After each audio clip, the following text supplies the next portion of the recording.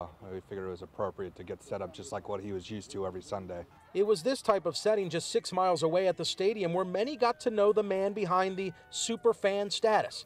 And today, this is the emotional surrounding where they say goodbye to a dear friend. His heart. His heart was for this community. His heart was for this fans. And his famous words always, "Go Skins." Prentice Smith traveled from North Carolina to say goodbye not only to his friend, his dad. It was fantastic. I mean, I think he was more like I would think of as a mini celebrity, but to so many people, he was so much more than that. The U.S. Army veteran's casket arrived draped with the U.S. flag, followed by flowers appropriately burgundy and gold. This bouquet with a picture sent from the Santana Moss family. Chief Z is to Redskin Nation what Chuck Brown is to Go-Go. For nearly 40 years, Williams was the unofficial mascot of the Washington Redskins. He faced physical and financial hardship in his late years, but you would never know because of that infectious smile and the tremendous hugs he gave on Sundays. When people would see him, they'd get jazzed. I mean, that was us. I mean, and he was us and we were him. The Georgia native who quickly made D.C. his adopted home will be laid to rest down south later this week with his signature tomahawk axe toy in his hands. In Upper Marlboro, John Gonzalez, ABC 7 News.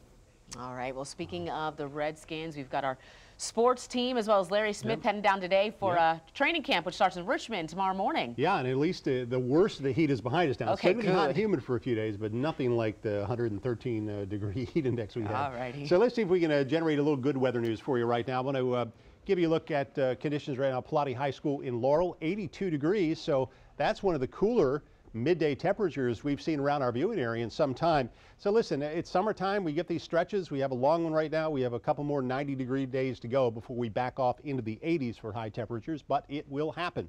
Now, if you're going to be hitting the pool this afternoon, pretty good weather for it. Lower 90s, a little bit of a breeze, in and out of the clouds and sunshine, but look for the possibility of isolated showers and thunderstorms just about anywhere in the area later this afternoon and again for this evening. Live Doppler radar, let's see what we can find. Not much in the metro area. A couple little showers moving right now across northwestern sections of Anne Arundel County, northeastern Prince George's County, and then a few more farther south and west. That's where most of the action was last night. So we'll keep an eye on things. There's a stationary boundary barely to the south of the metro area. And as I said a few minutes ago, that's really going to determine a lot here over the next few days. Not only the timing of the rain, where the rain will fall, but more importantly, how heavy the rain will be. And there is some potential of some heavy rain at times later tomorrow and tomorrow night, and again as we get through the day Sunday. So a lot to watch here, but again, the core of that heat has been broken. Now, this is one of our computer models. We have several we can use to show you a futurecast. It kind of simulates weather conditions for the next couple of days. This one has scattered showers in the area about 6:30 this evening. The few heavier thunderstorms should transit south and southeast of Washington overnight. So by tomorrow morning, cloudy, warm, and humid. Through the day tomorrow, this model really develops some very, very heavy rain in the late afternoon from Hagerstown through Winchester into the southwest and brings a lot of that off to the east here. This timestamp is 9 o'clock tomorrow night. If this verifies, then heavy showers and thunderstorms indeed will be a possibility tomorrow night. So for the next few days, kind of unsettled here with the sunshine today, 93, isolated showers and storms, a better chance of showers and storms tomorrow afternoon, highs of 94, and an even higher probability of showers and thunderstorms as we head through the day on Friday and Friday evening. And again, any of these storms that do develop could produce some very, very heavy rainfall indeed. But notice the high on Friday, only 88 degrees. That's an improvement. All right, the next 7 days for you. Now, that's looking a little better. 93 tomorrow, 94 for the day on Friday, and then into the 80s as we get through the weekend into early next week. In a couple days, 87, 89. You get in that range, Jimmy, 87, 88, 89. That's our average high for the end of July and beginning of August. But look at the thunderstorm and rain chances from Thursday through Monday.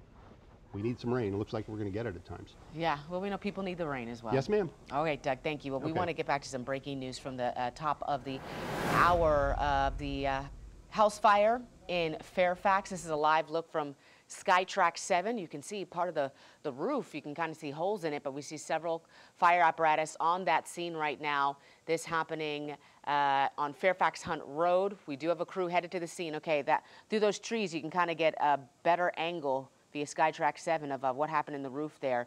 Looks like the fire may be put out, at least from the outside, though, but we'll try to get an update for you as Fairfax County fire crews remain on the scene at this hour. Coming up here on ABC 7 News at noon, a health alert from Consumer Reports, what they're saying about supplements that so many of us take and why you may be doing more harm than good by taking them.